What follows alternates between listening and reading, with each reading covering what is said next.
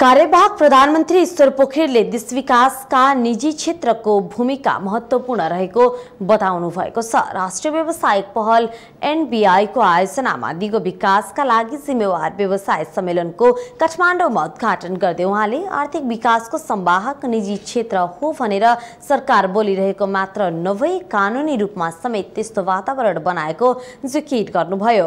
पोखरेलले विकासमा निजी क्षेत्रको भूमिकालाई नीतिगत रूपमा समेटिएको उल्लेख भएको छ। उहाँले सम्मेलनको निष्कर्षको अध्ययन गरी संयुक्त राष्ट्र संघको दिगो विकास सम्बन्धी सम्मेलनमा नेपालले गरेको प्रगतिबारे जानकारी गराइने बताउनुभयो। सन् 2030 सम्म नेपालबाट हुने लगानीमा 36% लगानी निजी क्षेत्रको हुने उहाँले बताउनु भएको छ। सन् 2030 सम्ममा झन्डै 304 खर्ब रुपैयाँ लगानी गर्नुपर्ने आकलन गरेको छ।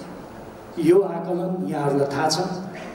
यो 2030 सम्म 304 खर्ब हामीले त्यो लक्ष्य प्राप्त गर्नको लागि खर्च गर्नुपर्ने जरुरत छ र त्यसमा हामी सबैलाई थाहा छ 36% लगानी निजी क्षेत्रबाट हुने अपेक्षा गरिएको छ।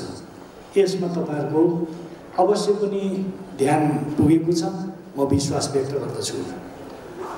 औसतमा 36% लगानी गर्ने भए तापनि मुलुकको महत्त्वपूर्ण पूर्वाधार विकास र पर्यटन, यातायात जस्तो सेवा क्षेत्रहरूमा निजी क्षेत्रबाट ठूलो लगानीको अपेक्षा गरिएको छ।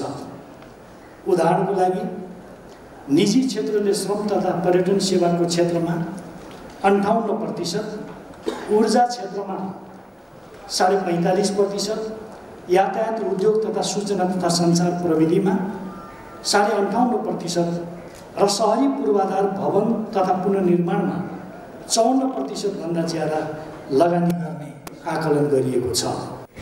कार्यक्रममा शताब्दी प्ररूप सत्यमोहन जोशीले संस्कृतिलाई आर्थिक, सामाजिक, राजनैतिक विकास र एकतालाई समेत जोडेर हेर्ने पर्नेमा जोड दिनुभयो। एभीआईका अध्यक्ष पद्म ज्योतिले दिगो विकास लक्ष्य हासिल गर्न निजी क्षेत्रको समेत योगदान आवश्यक पर्ने बताउनुभयो। 2 दिने सम्मेलनमा 16वटा विषयमा 64 जना वक्ताहरूले आफ्नो धारणा राख्ने आयोजकहरूले जानकारी गराएका छन्।